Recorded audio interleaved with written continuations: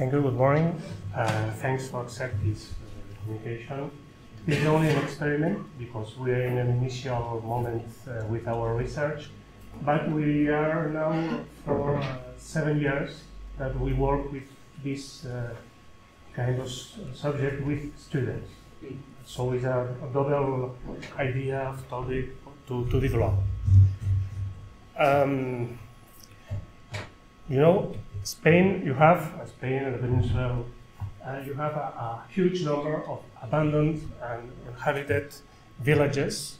I don't know if more or less than other countries, but we have a big concentration in the Pyrenees.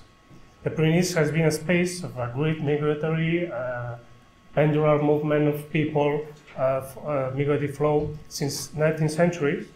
It's also a place of borders and boundaries, of exchanges, but also conflicts in the centuries, in different centuries.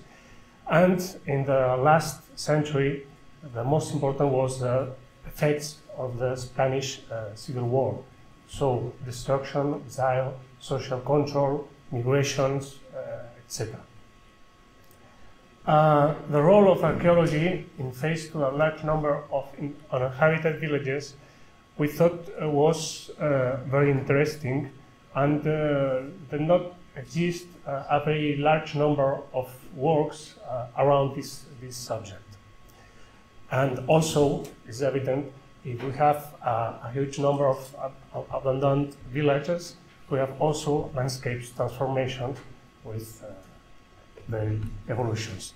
So the aim is the concentration of abandoned villages and the information they can give us could be interesting, like an instrument of research and an experience in archaeology.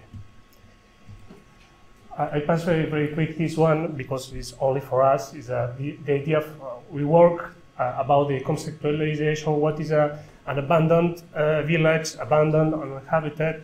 The idea of dead village, ghost village.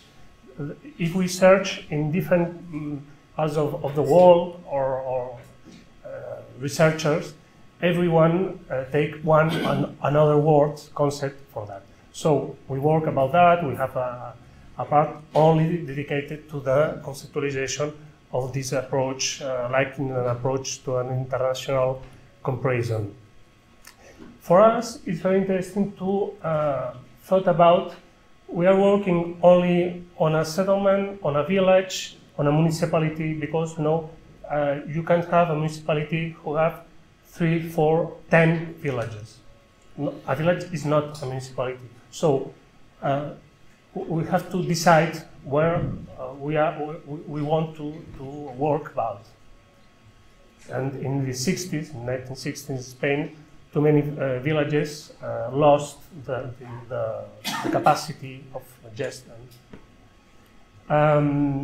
And the current issues, the phenomenon of the neo-ruralism or the tourism, like holidays, residences, people in Barcelona who goes to the mountain, and others have a second house there, and they want to have a special place. So sometimes they want to go to these abandoned villages. But it's different, like to live or to go to like a tourist.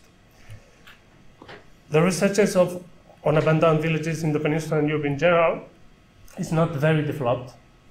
We can find some groups about that, but not especially, for example, in our places. In Catalonia, you have very little groups of research in geography, for example, who works about the little villages, the effects of the migrations, etc. Or, for example, in Aragon, you have a very big institution, a political institution who works on the little villages. So what has been done in the Pyrenees from the disciplines of geography, history, archaeology, heritage studies, etc. Because we work on this project. I'm a historian with an archaeologist and a geographist, and we are for different kinds of and also a philologist. So we have to decide the typologies of villages, interest, which is the interest for the local, regional, national, universal history to why we want to work about these places. The choice of the Pyrenees is not all the Pyrenees. We have to decide which kind and where in the Pyrenees. Following historical, geographical criteria, population, we have chosen the territorial scope of Alt Pirineu-Aran. Alt Pirineu-Aran is High Pyrenees, and the Val d'Aran is an institutional definition for 6, we say here, comarcas, regions, ancient counties, valleys, etc., with Cerdanya, Alt Urgell, Pallars Sobirà, Pallars Jussà, Alta Ribagorça, Val d'Aran. You know, we are in Barcelona, so it's only this part of the Pyrenees there. Okay? So, the population of Alt Pirineu-Aran has decreased about 30% between the 19th century and actually. Although the economic boom of the beginning of the 21st century with the crisis, again, this population did provoke a demographic decline about 7%, and in 1,050 years, Alt Pirineu-Aran has lost 1 of each 3 inhabitants. And now, the current population density of this territory area is about 12 inhabitants in kilometer. We have zones, areas, about 4 or 5 inhabitants, like Sahara, okay? To have a comparison, well, this I pass because we have that, but this is very interesting. This is Catalonia, this is the concentration of inhabitants in Catalonia, and we are talking about this area. And the most interesting is that you have here the 6 zones, the 6 comarcas, and you have in red the abandoned villages. You have in green the maybe villages who have neoruralisms and others, and in yellow less than 10 habitants.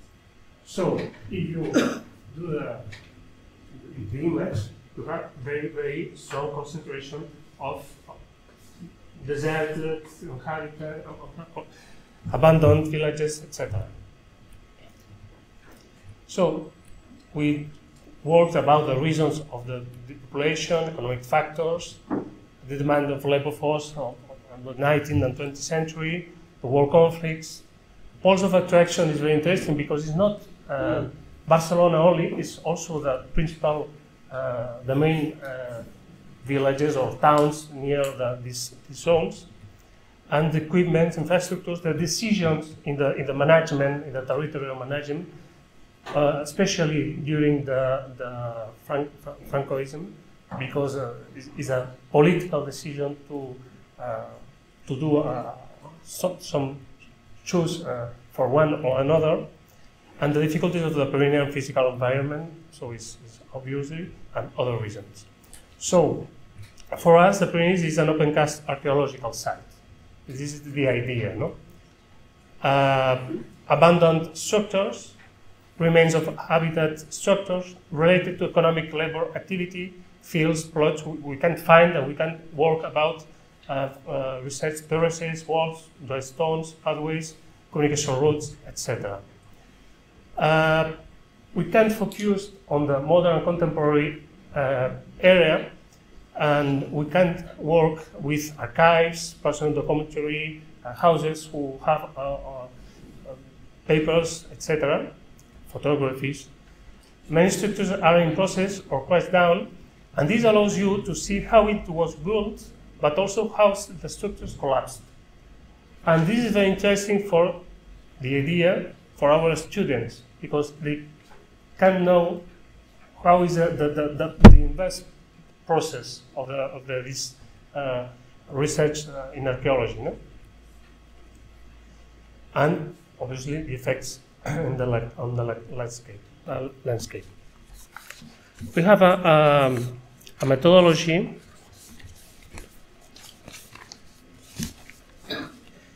to measure the impact of this abandon.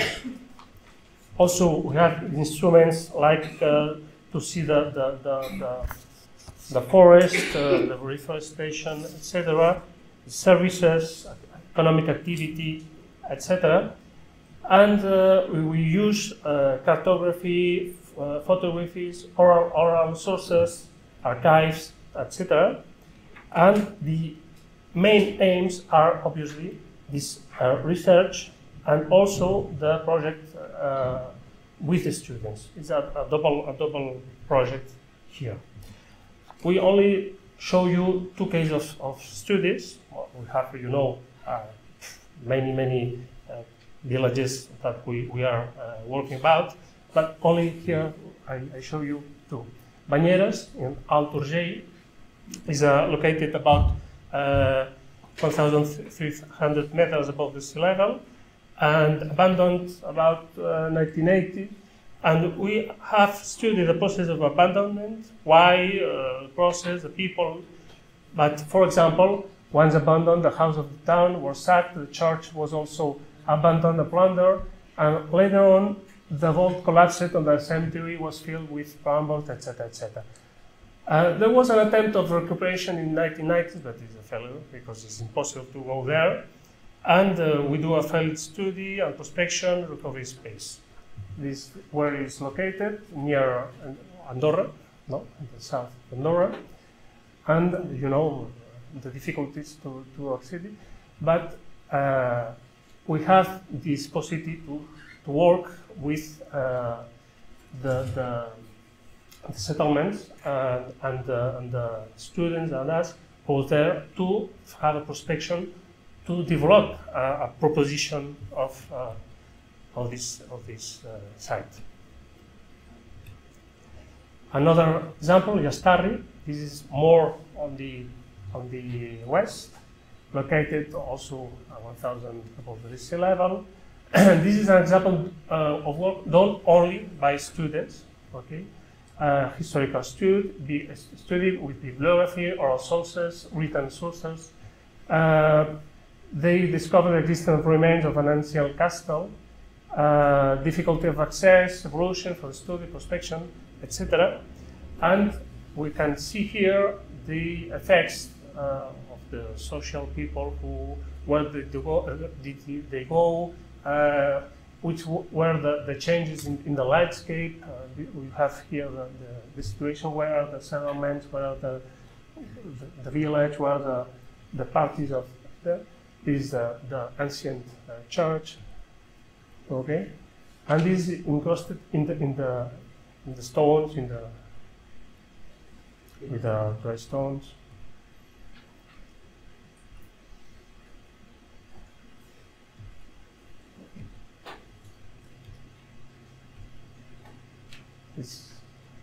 You have a part of the Pyrenees like that. The other part is a Romanic.